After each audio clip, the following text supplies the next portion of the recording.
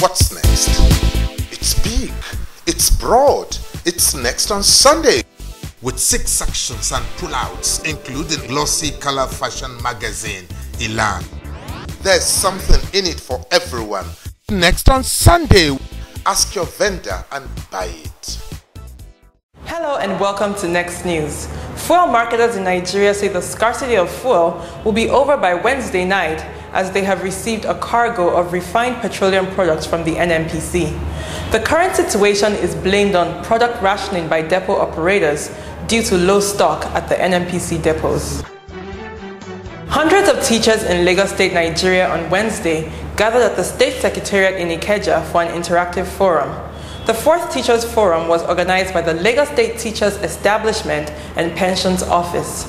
Shade Jaji, the permanent secretary of the office, said the session will help bridge the gap between teachers in the state and their counterparts in developed countries.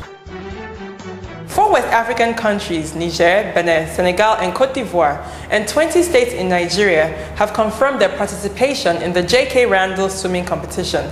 The competition will start on the 4th of May at the Teslim Balogun Stadium in Lagos, Nigeria. There will be classic events for all competitors and an age grade competition for secondary schools in Lagos. The competition started in 1938.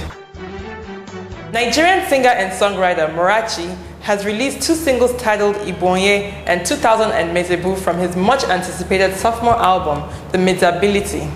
The Hapuya master told Next that both tracks were produced by Admire Beats, who also produced his hit single, No Dull Me.